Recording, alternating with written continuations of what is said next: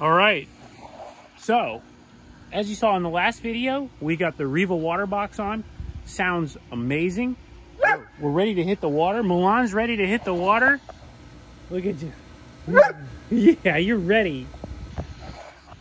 And but before we get out there, I want to tackle one more part, because we've been running this ski on a set of 600cc injectors, and we're maxing out the injectors when we try to run E85. It's not enough injector. So a mix, no problem. 93, no problem. Plenty of headroom there. But I want to run E85. I want to test it out. So what we're going to do is we're going to put in a new set of injectors. We've already got the fuel pump upgraded. We've already got the flex fuel sensor on board. We'll show you that. It's wired into the Haltech. And the last part of the puzzle is these fuel injector clinic injectors. These are 1000cc, as you can see right here. They're all flow tested, ready to go, with plug and play pigtails. So these will allow it to plug and play into the stock harnesses. So let's go ahead, get the injectors we have in there right now out, which are actually stock injectors from an R35, believe it or not. That's what I had laying around. And then put these in, and we'll do a little bit of touch up on the tuning, and then we got to go to the water to really dial it in. With the seats off, you can see here we've got the motor. Real easy. Injectors are right here on top. I love how accessible all the stuff is on this motor. It's a really well designed. If you're not familiar with these, I'll run you down through the quick list here. This is a supercharged, HKS supercharged 1.8 liter inline 4, making around 350 horsepower on gas. With the E85, we're going to be closer to 400 horsepower. We've got a Fizzle intercooler, Turbo Smart blow-off valve, Riva water box, Solus prop, a lot of great stuff. Now, you can see the fuel system there, ready to rock. Haltech, ready to rock, everything there. A lot of people have helped me with this ski. One of them is no longer with us. I just wanted to give a quick shout out upstairs to Eric Francis, champion.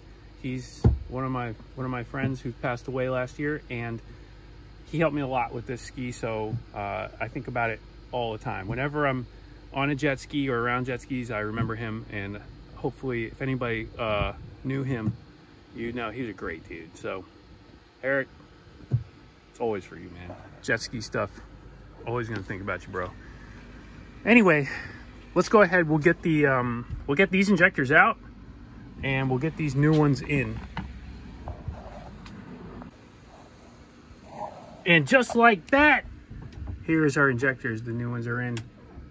Little shorties, adapter harnesses all plugged. Everything's good. We'll connect our fuel line here, and then we'll go fire up the laptop, get these Fuel Injector Clinic 1000cc injectors dialed in and ready for the water. So first thing we're gonna do is we're gonna power up the Haltech, which we've got hooked up to the laptop now, and we're gonna prime the fuel system so that we can check for leaks. So let's turn that on.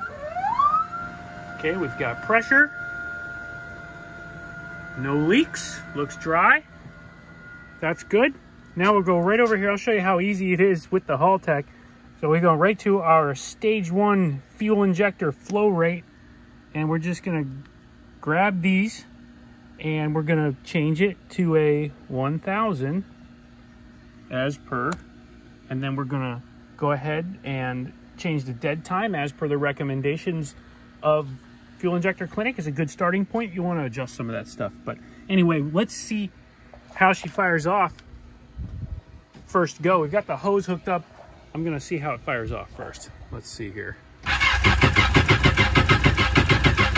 Get that air out of the system. Here he comes. All right, so we've got some air in the system, obviously, but you heard it fire off. I'm not gonna run it for a very long time without water flow, but let's get the startup good, and then we'll turn the water on and let it idle for a little bit.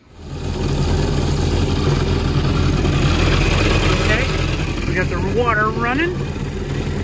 We're letting it warm up a little bit, adjusting in all of our little fuel stuff, and so far so good. 1000cc injectors are in, ready to go. Now, like I explained before, we have a flex fuel sensor on board. It's up here, wired into the Haltech, and will show us our ethanol content, as well as so that we can actually mix different fuel types and not have to worry about that change. So wideband's on, everything's looking good. We'll let this warm up for a little bit, continue dialing things in, but so far so good.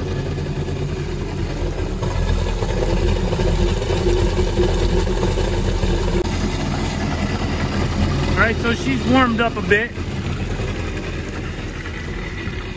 Man, I love the way this ski looks. Now we'll check response here. That's nice.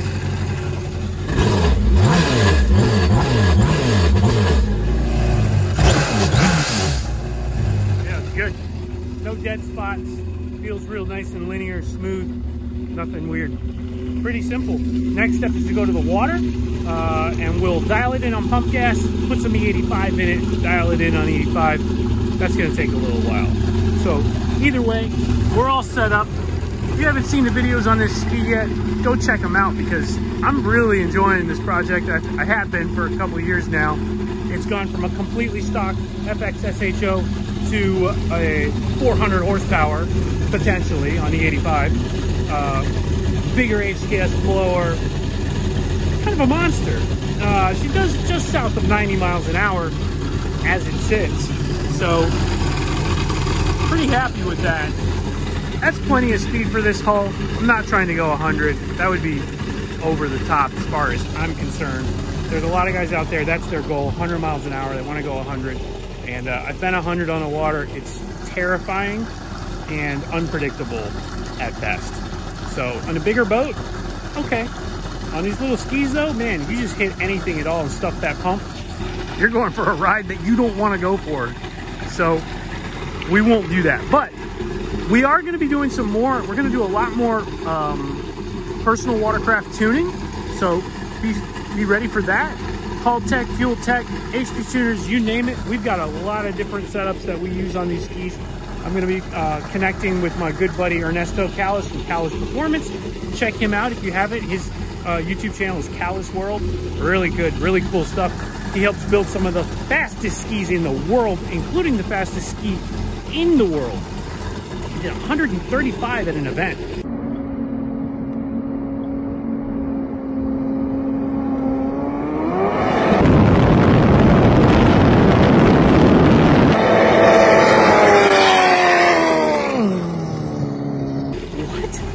Crazy fast. I'm not looking to go that fast, but I do like drag racing, so we're happy with where we're at now. So now we've got the 1000cc injectors, flex fuel sensors on board. Haltech is working perfect. Everything is as it should be. So we'll button this up, and the next step is going on the water and having some more fun, hopefully with Ernesto and the guys, while we tune some more skis. We'll do some Sea-Doos, we'll do some Yamahas, we'll do it all. If you have a ski that you need tuned, please let me know. I can remote in for the Haltech stuff. If you've got HP tuners, I can help you with that too. I've got files already built for these as well, or not these, but for the Sea-Doos, as well as a lot of experience on the water, so I can help you out. So stay tuned for more, for sure, as we get to the water. And I've also, next week, I've got a bunch of e-bikes that were sent to me all in a big cluster, and we had some bad weather for a week or so I wasn't able to get any reviews done. So next week I'm going to focus on those. You're going to see about 5 or 6 reviews pump out in 1 week. It's going to be wild, and hopefully I have some time to get to the water in between that. So anyway, stay tuned. Thanks for watching, and I will see you guys in the next one, hopefully on this, if it's not on some bikes as usual. All right, see ya.